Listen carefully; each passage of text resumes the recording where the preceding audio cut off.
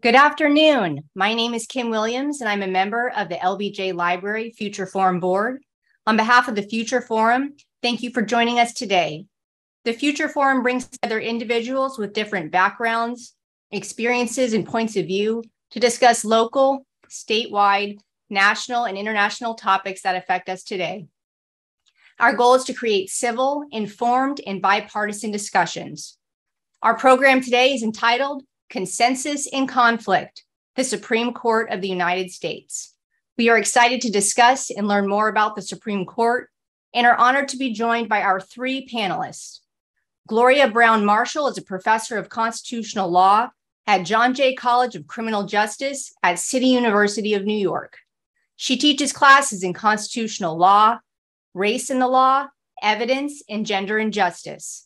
She is a civil rights attorney who litigated cases for the Southern Poverty Law Center in Alabama, Community Legal Services in Philadelphia, and the NAACP Legal Defense Fund Incorporated.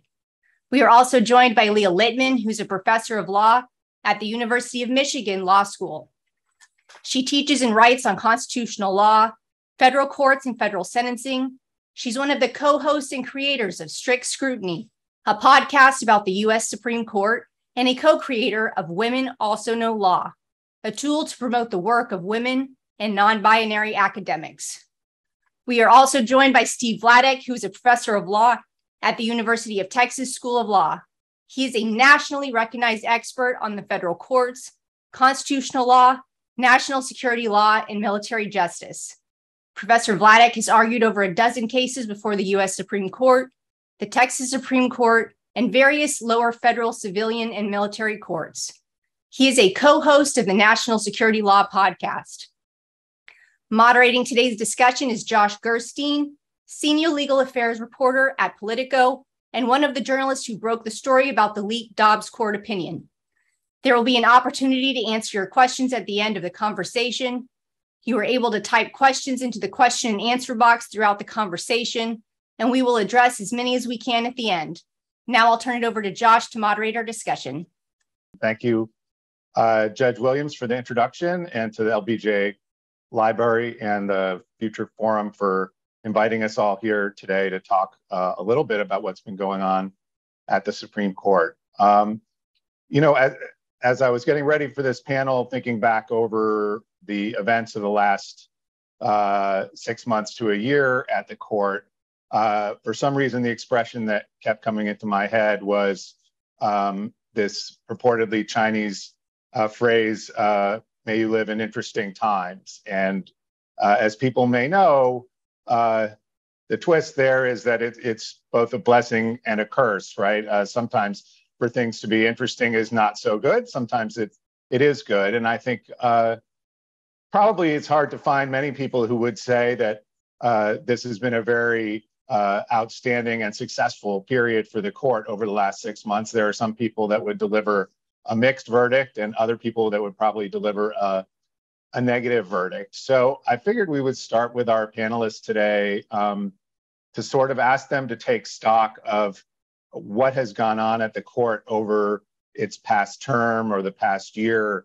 Obviously, the most significant event that has taken place came at the end of June with the Dobbs decision overturning Roe versus Wade, the federal constitutional right to abortion that had been on the books for 49 years, almost half a century, and essentially went down on a 5-4 vote at the Supreme Court, really changing the state and lives potentially of people across the country as a result of that decision. Obviously, other significant related events, including Judge Williams alluded to the story we had at Politico in the beginning of May about a draft opinion that was circulating at the court that appeared to indicate the justices were prepared to strike down Roe versus Wade. There have also been a number of other events that have happened, security concerns, somebody being arrested for allegedly attempting to assassinate one of the justices. So there's no doubt that it's been a tumultuous period. Also, we've had justices speaking out about their colleagues in a way that is fairly unusual, at least in my relatively limited recent memory of the court. So I thought what I would start by asking our panelists about is how do they think the Dobbs decision in particular, the debate that led up to it, the leak and the tumult around it has changed the atmosphere at the court? What is the impact of it going to be? I understand that we can talk about and should talk about the impact around the country on the rights of everyday Americans. But for the purposes of this discussion, I thought we might start with what are the reverberations from that decision and the related events in the court, and how are we going to see them play out? Professor Litman, would you want to kick us off on that subject and give us your initial thoughts, and then we'll go around the round robin? Absolutely, happy to. So first, thanks so much to the LBJ Forum for having this event and Josh for moderating it. I'm very happy to be here. So I guess to my mind, what I would say as to how, the issuance of Dobbs, the leak of Dobbs, and the events surrounding it have changed the court, I think in a lot of ways they haven't. Instead, they have exposed the way things are at the court in a way that wasn't always clear to people who weren't closely observing it before. And I say that in at least for at least two different reasons. One is what I think it reveals about the court's decision making. So of course, after, Josh, you reported on the leak, we all saw a draft of the first circulated version. And what in a lot of ways was most surprising to me was how little, the opinion changed between the draft and the final version, even though there was a wealth of public commentary about the, let's say, historical inaccuracies or oversimplifications in the opinion, a lot of criticism about the relevant statements of the law and so on. And again, I think for people who were familiar with the court's work over the last 2 years, that wasn't necessarily surprising. We've seen the court play fast and loose with the facts. We've seen the court play fast and loose with the procedures, and we've seen the court play fast and loose with the law. But to have it kind of exposed in a more public way, in a way that more people saw more clearly, was, I think, bringing in a lot of ways the public's perception of the court in line with the perception of the court among the group of people who were following it day in and day out and more closely. And then the second thing I would say is I think it has again confirmed or at least solidified some dynamics, interpersonal or intercollegial dynamics within the court that again were kind of on display to people who were watching the court closely. And that is the tendency of the justices to kind of view themselves as having teams or want to work with people like law clerks, right, who are ideologically fellow travelers to them, right? I think the fact of the leak, the fact that you had this draft opinion out in the public, caused some justices to express concern about who they could trust. But the reality is the justices were already kind of surrounding themselves with people who were sympathetic to their jurisprudential or ideological project. And I think that, again, their statements in the aftermath of the leak, in the aftermath of the decision, have only solidified the impression that the justices really view themselves as having teams, having ideological fellow travelers, having, political kind of compatriots in a way that, again, a lot of the public might not have been accustomed to thinking about the court in those terms, but people who have been watching it closely for the last few years had begun to think about it that way. Thanks for that, Professor Litman. Professor Browne-Marshall, do you want to weigh in on this topic and what the last year or so has told us about the sort of broader arc of what's going on at the court? And thank you again for having us. I think that part of my concern was that the justices felt themselves betrayed, and they didn't seem to understand that when the draft opinion was leaked, it was because the women or whomever, I'm assuming it was women, but whomever felt betrayed by the court. And so the lack of communication, which is something that Chief Justice Roberts wanted from the very beginning as this bridge to the rest of the country, to maintain the honor of the court and to keep it in high esteem. And then he realizes now, I mean, he probably realized it before, but he didn't, but the leak of the opinion gave him like a full view of how there is a disconnect between his view and his leadership of the court and what is actually happening, where the credibility of the court is crumbling before his eyes. And it's so important for him that there are those who believe the court is going in the wrong direction enough to put their careers at risk. Something that the court has is tradition. Where everybody sits is tradition. Where the law clerks are, everyone, you know, in the press room even, there is a hierarchy. There is a tradition that one follows. And he's seeing the tradition crumble. And he's seeing the younger justices who came up through this very controversial political vetting process or don't view his leadership, I think, is where they think the court should be going. Or that there's like somebody said, is this wrestling cats or wrestling kittens? I mean, when you think about someone in their 40s and early 50s as a kitten on a court where people are in their 80s, it's like it could be wrestling kittens. The last point of it is there is no, as far as I know, a confidentiality agreement when they said we're going to investigate the leak of this Dobbs draft, and there so going to be the full force of the law. Once again, is tradition that allows a law clerk to maintain privacy, secrecy, and as was pointed out by Leah, that be a part of that team's for that justice. My concern is that the idea of where America is going, the American people and the trust that we should have in the court seem to take a back seat to the hurt feelings, the sense of betrayal of the justices with this leak. But it also told us as the American people that the court is in trouble, just as Congress was in trouble and the executive branch was in trouble, that the court is also in trouble. But unlike those other two branches, the court is so rarely in trouble, this deep and dire, that I don't think it really knows how to get out of it. Thanks, Professor Browne-Marshall. Now we'll move on to Professor Vladeck. I just wanted to ask you what your thought is about whether the events surrounding Dobbs are sort of a singularity, a singular kind of unusual event that was very painful for the court, or does it show sort of, as Professor Litman was saying at the beginning, expose pre-existing problems that continue to be seen on the court and could plague the court for a long time to come? Yeah, I mean, color me one who agrees that Dobbs is a symptom of a fairly deep structural disease and not the disease itself. I mean, that's not to downplay the significance of Dobbs. It's an enormously significant ruling. But, you know, I think those of us who spend more time than we'd like to admit watching the court, talking about the court, thinking about the court, have seen, you know, signs of this for a long time. And I think there's a tendency on the part of the right to dismiss any legitimacy conversation about the court as just pissed off progressives arguing in bad faith. And I think that that's both oftentimes in bad faith itself, but in any event, sort of missing the fact that even for those who support a conservative agenda, the court's eroding legitimacy ought to be a concern, right? That, you know, that the court's legitimacy has costs for those who like what the court is doing as much as for those who don't.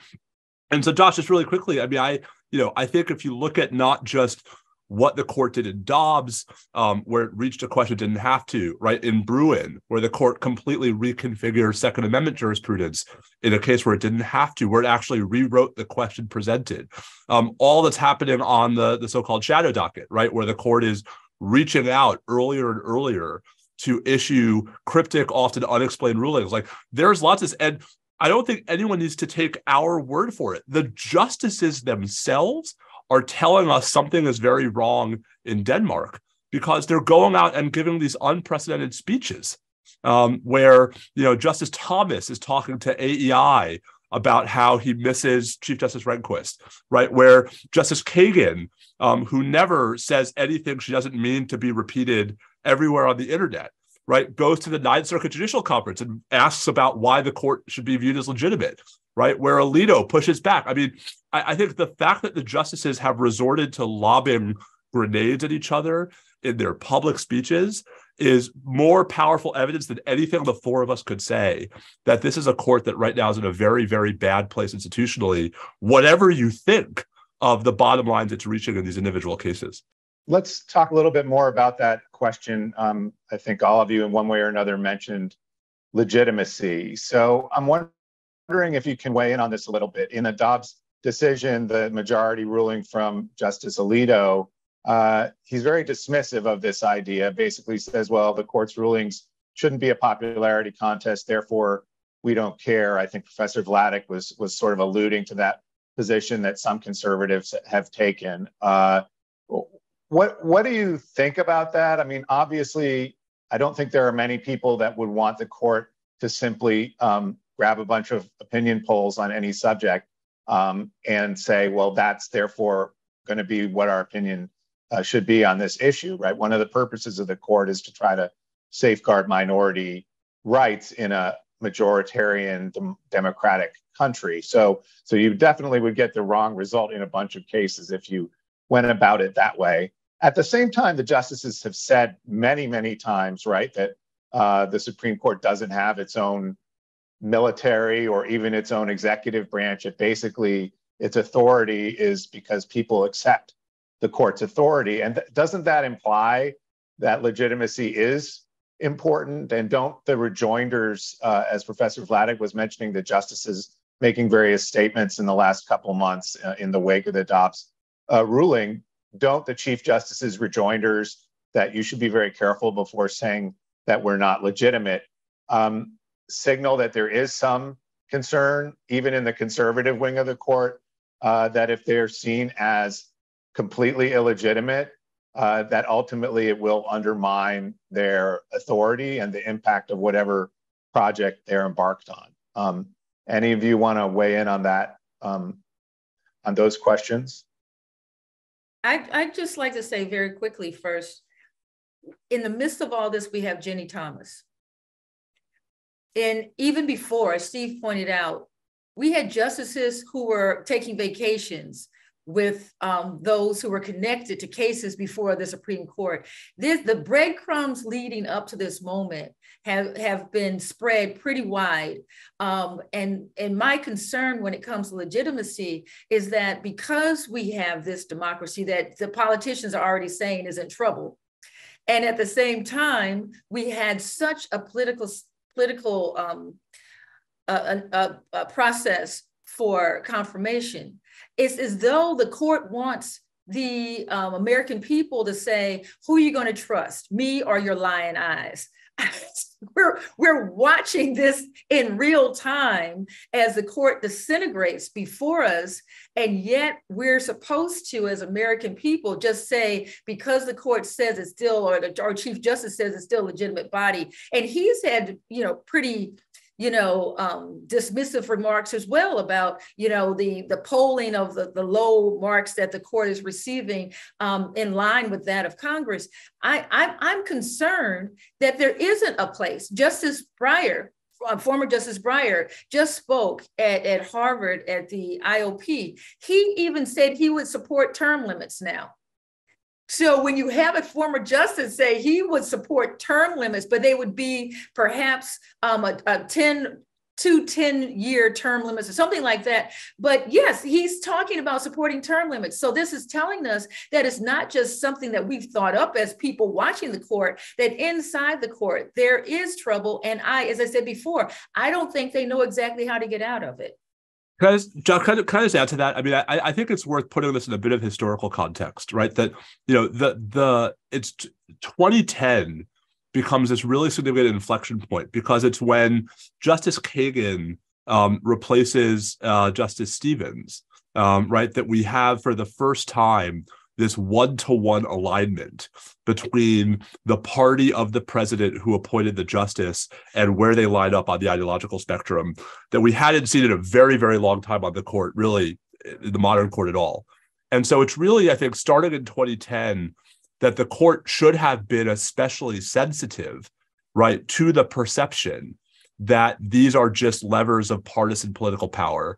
And I think what protected us from the sort of seeing the worst of it was the unpredictability of Justice Kennedy, and the fact that the same median justice, who everyone agreed was the median justice, could vote in 1 year, right, to strike down the Defense of Marriage Act, but also strike down the Voting Rights Act, right? And so you had this false sense of sort of centrist stability that was hiding the fact that the court was really partisanized to an extent it had never been before. And I think no one other than Chief Justice Roberts, and this includes the justices on the left as well as on the right, has really thought about what it meant for the court when Kennedy was replaced by Justice Kavanaugh, who, whatever else we might say about him, shows none of the same leanings in those respects.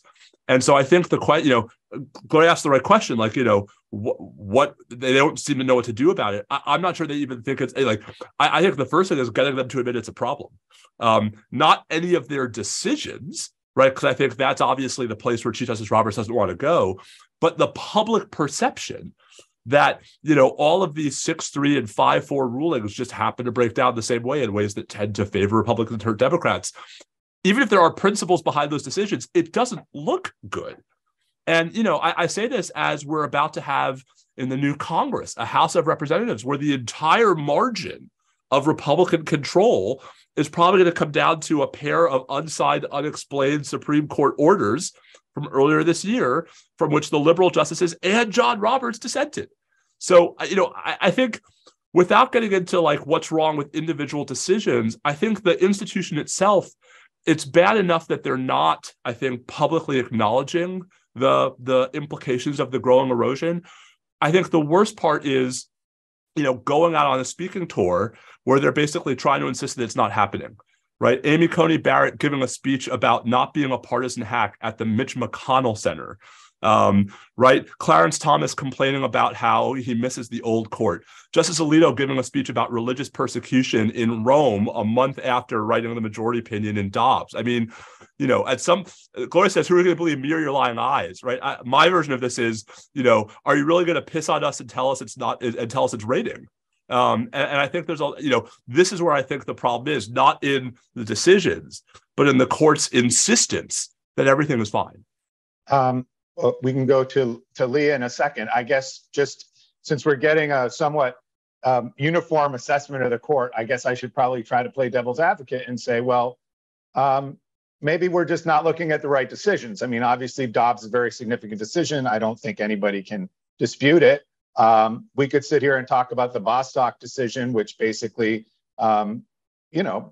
very significant, maybe revolutionary development in discrimination law in terms of determining that same-sex discrimination against gays and lesbians, as well as transgender people, is all covered by existing discrimination law, an opinion written by a conservative justice, as you would say, Steve, if we're going to identify them by the president who appointed them, a Republican appointed justice. The Chief Justice goes along with the opinion as well. So it's not the case that they're like uniformly down the line always voting for what is their perceived partisan interest. So is that just a weird outlier? Is it that the average man or woman on the street doesn't even know about the Bostock decision, or how would people assess that? Maybe I should turn to Leah for an answer on that first, and then come back to Steve, or I want to let you in on this issue, Leah.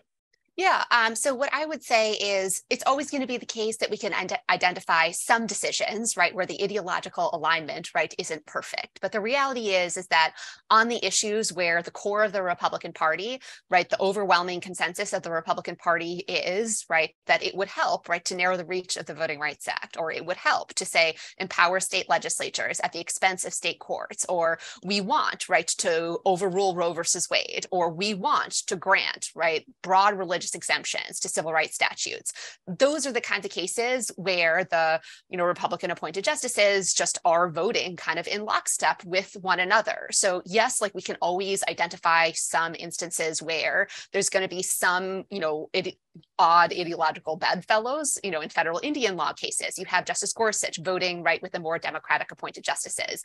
But again, that doesn't change the fact that in these major high salience, ideologically important cases that are of monumental importance to the future of our constitutional democracy and to people's lives, that in those cases, the justices are voting in lockstep with the political party that appointed them.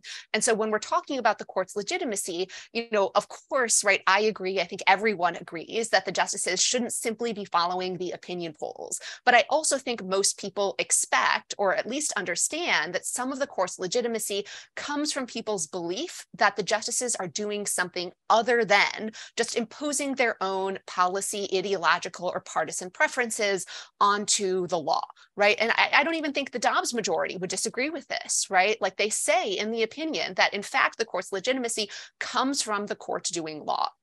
And so when we say, like, who are you going to believe, me or your lying eyes? Or are you going to piss on us, right, and tell us it's raining? It's like, well, it's a little bit hard to sell the idea that the justices are just doing law. And yet somehow, right, the law of all of our statutes or the law of our entire Constitution reflects the Republican Party's platform from 2016 and 2020. Like, that's just a hard pill to swallow. And people shouldn't believe that. And they don't. And I think that is what is straining the court's legitimacy, you know, as the other panelists have discussed. So of course we can always identify, right, the case that is the exception. There are going to be issues that are the exception, but the reality is in these big ticket cases that are of the most profound importance to people's lives and the future of our constitutional democracy, that's where we're seeing these partisan ideological splits.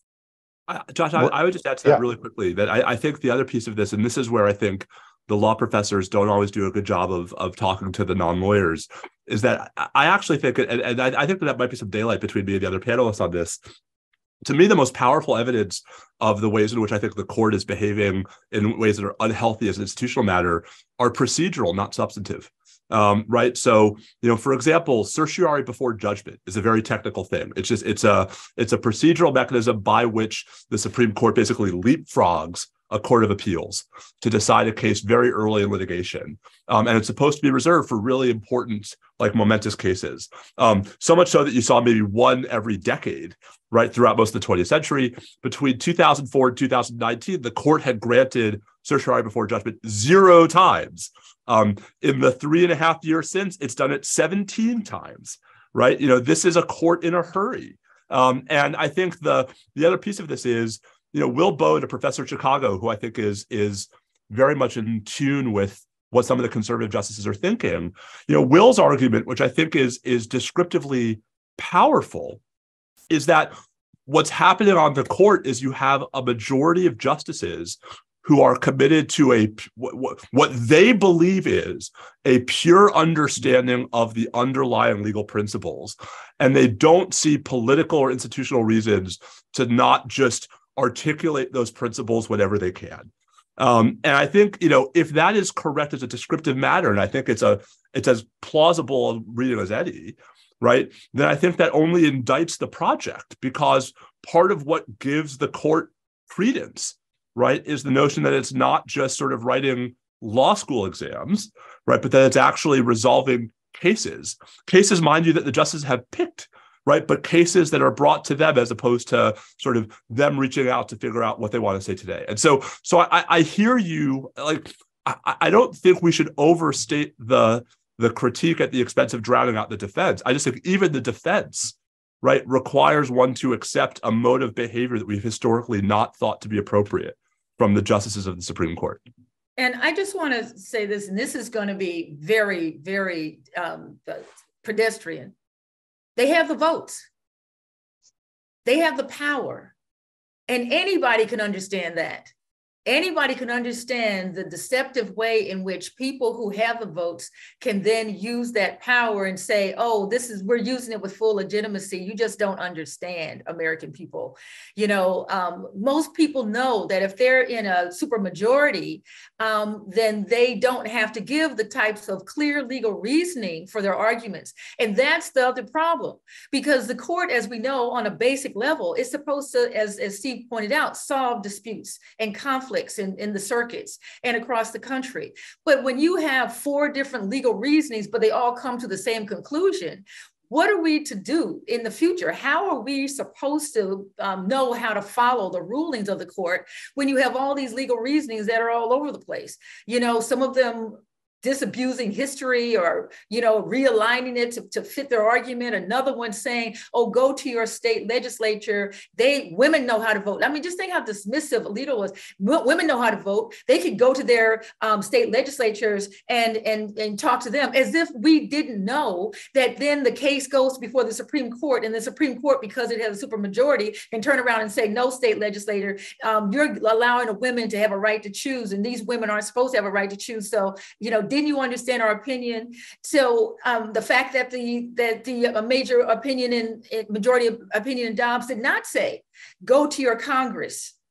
They specifically said, go to your state legislative body, knowing that the control of most of the state legislative bodies is in conservative hands. So much of this, you don't have to be a law professor to know when someone is speaking to you in double talk because they have the power to do so. Right. And I think from a reporter's perspective, the way we see this is when the specific cases come up, that the drama that we had seen, as Professor Vladeck was sort of alluding to, when we had a real swing justice on the court, it meant there was some uncertainty. When there was, for example, probably the highest profile set of cases in front of the court in the current term are the two cases on affirmative action, that they have taken affirmative action in college admissions. And, there, because of the 6-3 conservative court, it seems like the outcome is essentially foreordained. And only thing we're waiting to find out is, how it's going to be explained. I did think that in some of the arguments on that case, that there were signs that some of the justices, like Justice Kavanaugh, Justice Barrett, may have been sensitive to some of the criticism they have faced in the wake of the Dobbs decision, that they're just like bulls in a china shop, overturning precedent left and right, and they're at least looking for a way to explain what they plan to do next in a way that they can portray as consistent with precedent, as opposed to shattering or breaking with precedent. Do you think that this 6-3 conservative court means that almost all of these high-profile disputes are now going to be drained of the drama in their outcome, and we're simply going to just get edicts from the court about what their policy preferences are, even if they're not explained in that way? I'll take that first. I don't think all of them, Josh. I mean, I look at a case like Moore versus Harper, the case about the independent state legislature doctrine, and I actually think it's unlikely that we're going to have a 6-3, sort of down the line ruling in that case. If only because, we've seen such a remarkable outpouring of conservative support for what might otherwise be viewed as the progressive position in that case. But I think it's in the sort of conventional, sort of conservative social policy cases, right? Like I don't think there's any doubt about what's going to happen in the affirmative action cases. I don't think there's much doubt that the court is going to strike down the Indian Child Welfare Act, even if they can't agree as to why, right? I mean, I think so I think what there's still mystery, but the mystery is what are the cases where one or two of the conservative justices surprise us, given the predictability of everything else. And I think we're going to see that,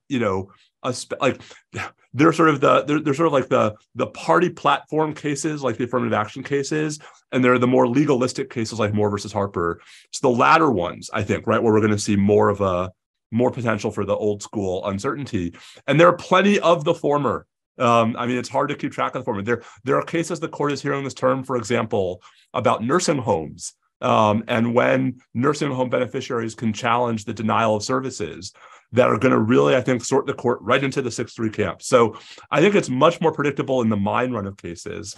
There will still be some that are important and unpredictable too. Right. It also strikes me we also have another case in the stemming from the same-sex marriage decision, sort of the fallout from that decision that was predicted by the dissenters there, that there would be rounds and rounds of litigation by people who claim either religious or free expression rights to express their opposition to same-sex marriage. I think this may be the fourth case or the fourth time these cases have come to the court, and we have one that's coming up that involves a website designer who doesn't want to provide services for same-sex weddings or same-sex marriages. I think in Colorado, again, it may be as some of the prior cases.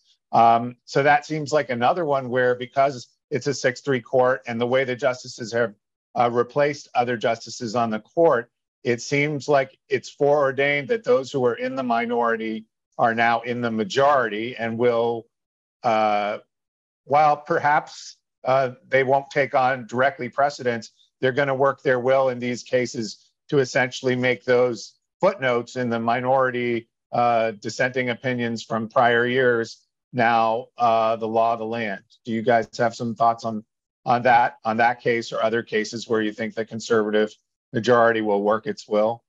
Well, I just want to go, if you circle back to what the mystery may be, the mystery may be who's going to write the opinion. And that's going to be the mystery. Will Justice Thomas write the affirmative action opinion? He's been at the bit, he's been denouncing affirmative action for decades. Will this give him the joy that he desperately seeks?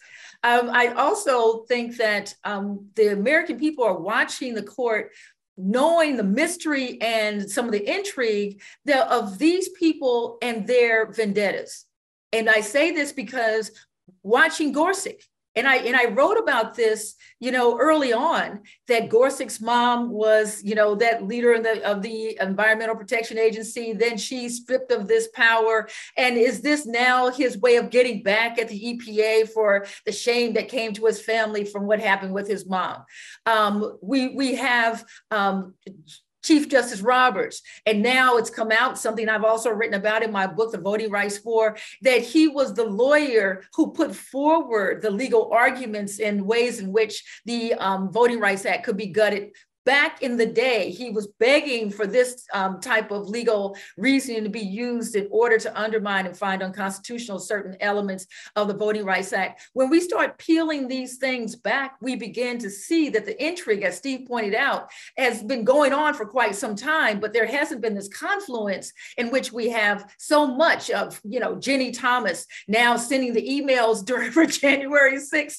All of this is coming out now, which is undermining the court and making those possibility of 5-4, 6-3 decisions in which conservatives continue to have their way to create a 1950s America even more frightening to people, and wondering, yes, the legitimacy of the court is given to them by given to the justices by the American people. But the American people are now looking at it saying, wait a minute, you don't deserve this legitimacy. So now what can I do to stop you from, taking our country into a direction that the majority of people don't want to go? Right. I think that's a really interesting point. And especially you bring up Chief Justice Roberts again. It seems like he's simultaneously lamenting sort of people saying the court is illegitimate. On some occasions, he serves as a swing vote for trying to promote what he views as a more moderate consensus position.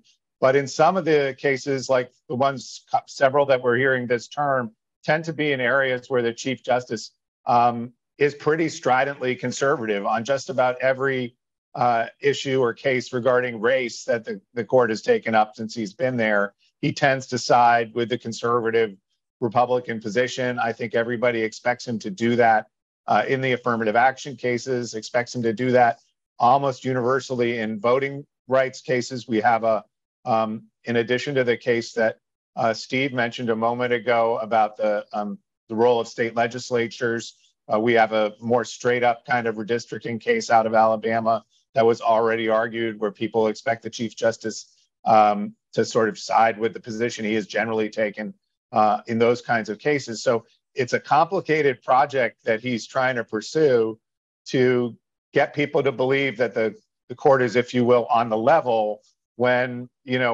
his vote only seems to be in play in a limited set of cases. And then, as we're discovering from the Dobbs decision, even when his vote is in play, sometimes it doesn't matter.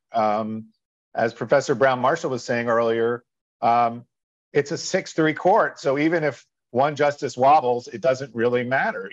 If we got to a 7-2 court, it would hardly matter at all. And I guess one of the questions is how the court preserves its credibility and its legitimacy, when it has this kind of lopsided quality to it, which I guess at times in the past it's had, but as Professor Vladeck was pointing out, not always a one-on-one relationship between the party that appointed that justice and where those justices come out. I want to touch on a couple other points before we go to questions. If people have questions, you can put them in the Q&A box, and we're going to try in about 5 to 10 minutes to ask some of those questions. I want to ask, do one question about sort of the mechanics of the legal system, but also one about a very high-profile figure in American political life. That's former President Donald Trump.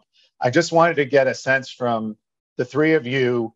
What do you think about the court's relationship with former President Trump? It's unusual in that three of the justices were appointed by former President Trump. My sense is that they are no longer too enamored of him. Do you agree with that? Why do you get that sense? And what do you think the dynamics are going to be going forward, since the former president, seems to find himself enmeshed in a lot of legal disputes, and he seems very willing to escalate things to the Supreme Court, even though he's been, at least in his post-presidency, uniformly unsuccessful. What do you guys see as the state of relationship between the justices and the former president? Anybody want to jump on that? I mean, this could change any minute, right, Josh? So we're waiting for an order from the full court about former President Trump's application to prevent the turning over of his tax returns to the House Committee on Ways and Means. So what I'm about to say might be mooted or proven false within the hour, but we'll just delete it. That's fine. He has a bad relationship with the court. I mean, let's be frank about this. If you distinguish between his policies while he was president, which frankly didn't actually fare that well on the merits, and cases involving Trump the person, he really had a remarkably poor streak. He lost, right, the congressional subpoena case. He lost the New York prosecution grand jury subpoena case, right? He lost this January his effort to block the National Archives and Records Administration from turning over some of his records to the January 6th committee. And so, I think a cynical person might say the conservative justices don't need Trump. And so ruling against him is actually pretty easy. I think there's a more principled point here, which is that his claims in these cases have been pretty weak. And these ought not to be partisan, in the sense that, what's good for this president should be good for the next president. And so, my sense is that the court has shown over and over again that at least a majority of the justices are in no hurry to go out of their way to do Trump's dirty work for him. I hope that continues in the tax returns case. That we haven't heard from the court yet might be a sign that maybe it's closer than that. But at least until and unless he's elected again, I expect that to continue. I would just kind of expand on that by saying, right, while I agree, right, the Supreme Court, including the justices appointed by Donald Trump, are not fixated on, the personal ambitions or political ambitions of Donald Trump. They are more likely to rule in his favor, right, where he's pressing an argument that aligns with, right, the project of the conservative legal movement, right, or the project of the Republican Party. That's why we saw them, for example, repeatedly ruling for him in immigration cases, right, during his administration, or, I could list other examples. So I think that is where you are likely to see the overlap, when he is pressing an argument that sounds in the register of, legal principle, right, or value that has been advanced by the conservative legal project or Republican Party, but not necessarily like Donald Trump would prefer, right, to just have this thing happen. Right. I just want to say very quickly, when I agree with both Steve and Leah, I'm going to add this other component, the constituency. And you would say that, well, justices don't have a constituency, but they do, because as we pointed out before, these justices are going out speaking to groups, and the Trumpers are in these groups. And I keep mentioning Jenny Thomas, Clarence Thomas's wife, who has had an amazing rise in leadership for the conservatives, and not just conservatives, but fractions of the most ultra conservative in their movements.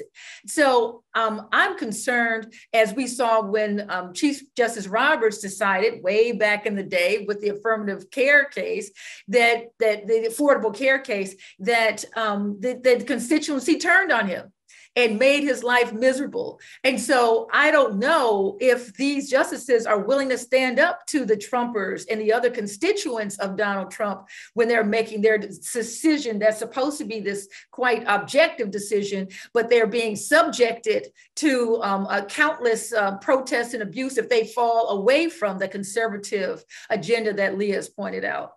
Right. My sense is that with most of the justices, they are comfortable with most of Trump's agenda.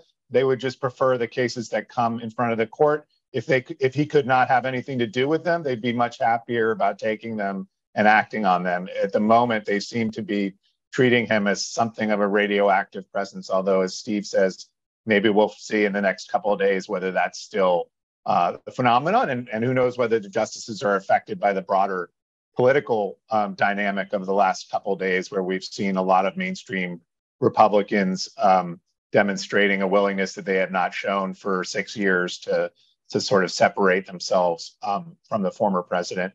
Just before we go to the public Q&A, I want to just do a quick question about the court's system and whether we think the Supreme Court is poised to make any changes to some other areas that people see as dysfunctional.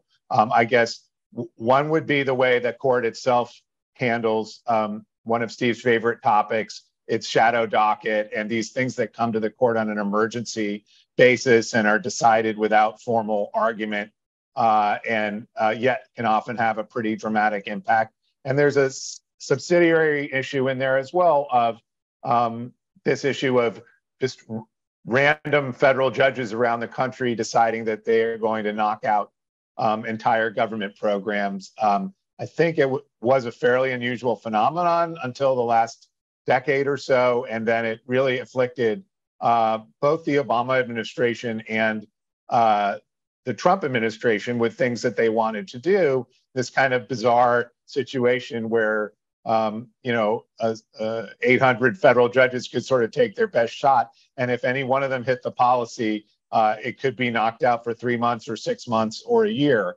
Do you guys have any sense of whether there's some consensus on this court that maybe crosses ideological lines, if we're going to try to be a little more hopeful about things being done in a cooperative fashion, that they have a desire to either rein in their tendency to deal with important cases on an emergency basis, or interrupt this phenomenon of individual judges torpedoing government policies for sometimes more than a year, based on their individual conclusion about whether it's legal or not legal.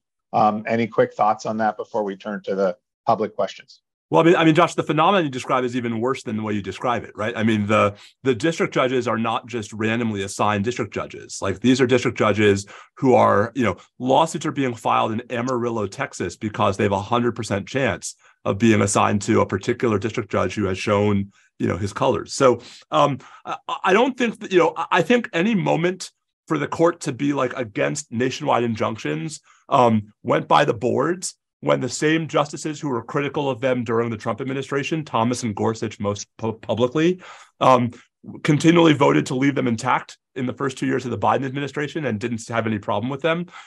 I will say I'm watching. There's a case the court is hearing in December under the very unhelpful but revealing name U.S. versus Texas, that I think is actually a real bellwether for the question you're asking, because although the specific issue in the case is about the executive branch's power to have immigration enforcement priorities, the case is just loaded and infused with, is this really how we want litigation to work these days, right? There's a question about whether Texas has standing. There's a question about whether Texas filed in the right court, right? And so I think we will find out sooner rather than later whether the court is really comfortable with this posture where any challenger, or at least any state that doesn't like a new federal policy, can walk into a randomly selected district court where they can pick a judge and get a nationwide injunction. I have to hope that they're not comfortable with it. The politics of it aside, it puts a ton of pressure on them, because in some respects it catalyzes the shadow docket. It brings more of these cases to them faster.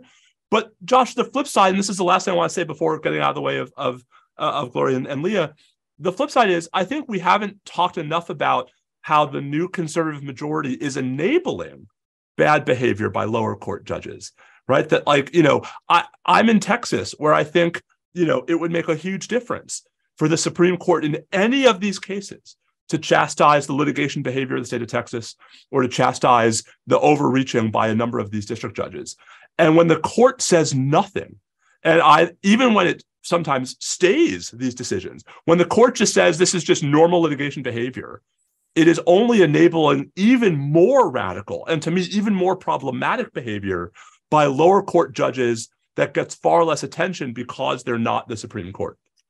I just want to say very quickly, I'm asking this question, and I think it's going to come up later. Who's actually handling the shadow docket?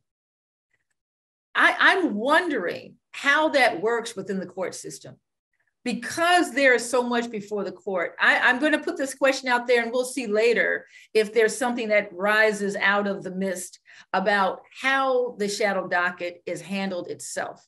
Because someone is chosen, there are people who work on these issues, they're working in that part of the court. And so it would be very interesting for me if there was some illumination on that, because if the majority conservatives then also handle the shadow docket, knowing they already have the votes to let something go through, then it's even more streamlined.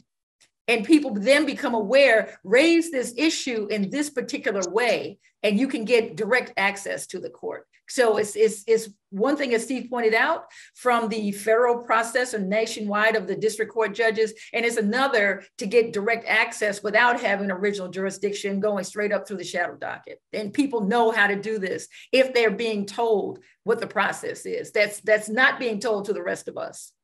Leah, did you want to jump in on that, or should we just go to some other questions that people have raised? Why don't we take the questions that people have Okay. raised?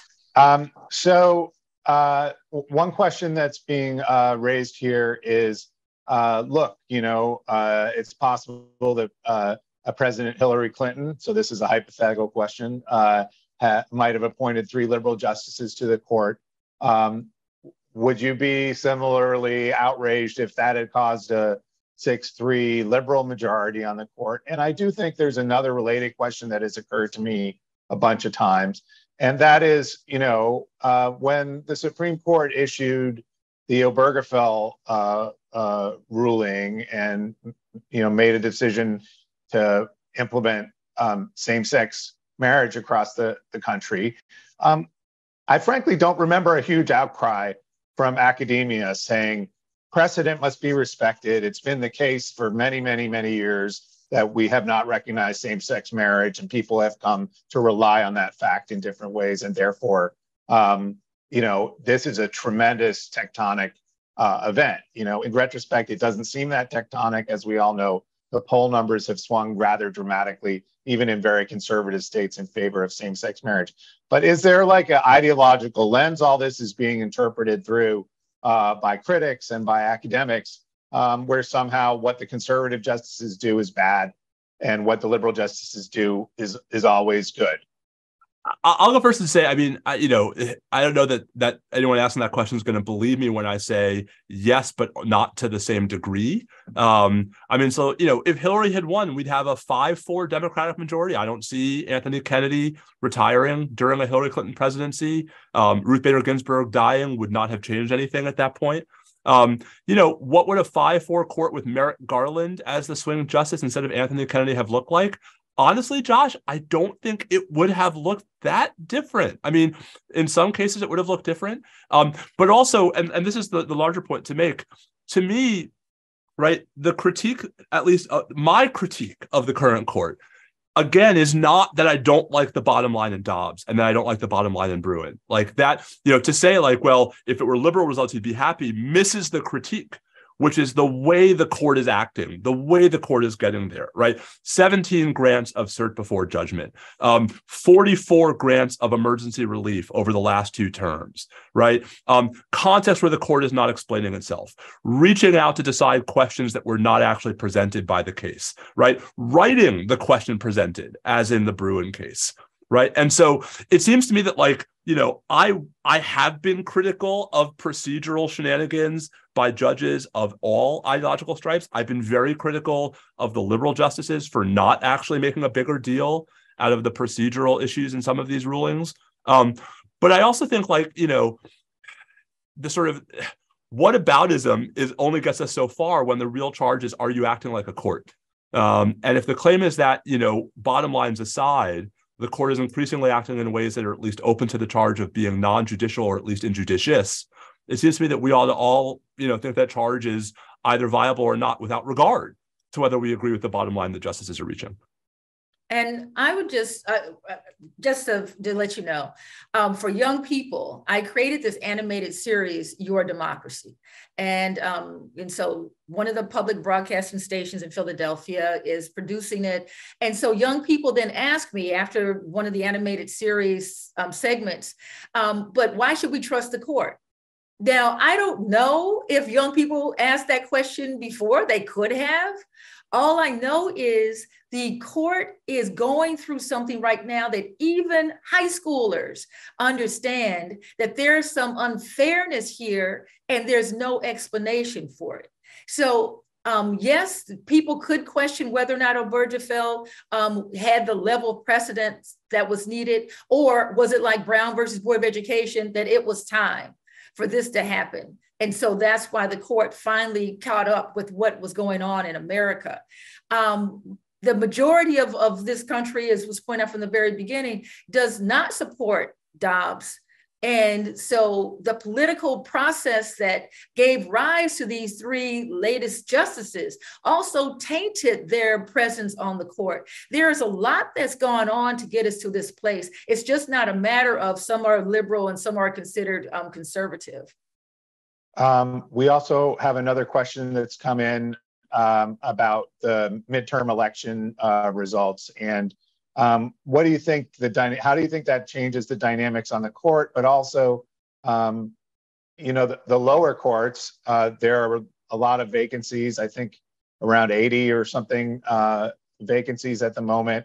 Some of those are in places that under the current framework, I think it's going to be difficult for President Biden to fill those judgeships anyway, even with the majority in the Senate, although obviously not nearly as difficult as it would have been if the Republicans controlled the Senate. What do you think we're going to see on the judicial nomination front or on Supreme Court reform front, if anything, between now and 2024? I don't think we're going to see anything on the Supreme Court reform front. You know, I think the Biden administration's project of, right, here's a report, here's a commission that is not empowered to make recommendations, like that was their plan to basically address Supreme Court reform without addressing it. On judicial nominations and confirmations, you know, I think the process you're alluding to as to why the Biden administration might not be able to fill all the vacancies is a blue slip process. You know, the tradition that the Senate has left in place whereby home state senators have to give their consent to a nominee to the district court in their home state. And if you just look at the vacancies, right, that exist, President Biden has made, you know, over 75% of his appointments in states with either one or two Democratic senators, and most of them with two Democratic senators. And so I think so long as they retain the blue slip process, they are not going to be filling district court vacancies in particular, even, you know, while some courts, you know, really need, frankly, additional judges given their dockets. So, you know, that's kind of what I would expect just to happen by way of judicial confirmations. Might there be any pressure in the next 2 years to change the blue slip process? Absolutely. You're already seeing that pressure, right? You know, groups like Demand Justice and other civil rights groups, right, have called on the administration and the Democratic Senate to abandon the blue slip process. But so long as Joe Manchin and Kyrsten Sinema remain king and queen of the Senate, right, that's unclear if that's going to change. And to me, Josh, I mean, this is actually one of the many reasons why the Georgia runoff matters, right? Because, you know, look at Texas. I mean, forget the blue slips in the district court, right? There's still an informal blue slip process happening in the circuit courts, even though the Republicans got rid of blue slips in the circuit courts, you know, 5 or 6 years ago. There's an open Fifth Circuit seat in Texas. Right, Judge Costa resigned in August, and you know, not only is there no successor for him, there's no nominee for him. Why? Because the Biden administration, you know, is afraid of offending Senators Cruz and Cornyn, and so you know, I think there's going to be pressure, especially if the Dems get to 51, to be more aggressive in certainly at the circuit level, and I think eventually at the district court level, in states with two Republican senators, and see what happens. And I think that's, you know, that's much more likely to me in a world in which it's a 51-49 Senate than a world in which it's 50-50. I think that's great. Professor Browne-Marshall, do you have any thoughts you want to add on that? I think we're about to wrap up, but I think there is some question of how the climate for the court looks different this week than it did a week ago as a result of what's happened. I mean, because I think if some of the students you're talking about and the young people had a sense that the court's actions in Dobbs were part of Republicans steamrolling through every branch of the federal government. That isn't exactly what played out. So I just wonder how that affects the way people interpret what the court is doing. I think that the people generally are just trying to figure out the court and why should they follow decisions that are so politicized. And as Leah pointed out, seem to follow the political agenda of a particular party to the letter. And I think young people are confused. They want a country in which they believe in their court system. They thought it was the last safe haven, the Supreme Court, when all this other confusion was going on with the White House and Congress. And now you have many of the Gen Z, Gen X, and younger who are taking these classes in civics and in constitutional law. They're trying to figure out, is there any place we can trust in this country for the systems to actually work properly? They thought it was the Supreme Court, and we're telling them, no, not even here. Great. I think we're going to let Professor Browne-Marshall have the last word on that. I want to thank her and Professor Steve Vladeck, who may be the only person who on the panel who could have walked to the LBJ library. I don't know, from their house, and Professor Litman for also joining us today. I'm going to throw it back to Sarah McCracken with LBJ Library to wrap us up. Thanks, everybody. Thanks. Over to you, Sarah. Thank you all so much for sharing your time and expertise with us today. There's a lot to watch for this term.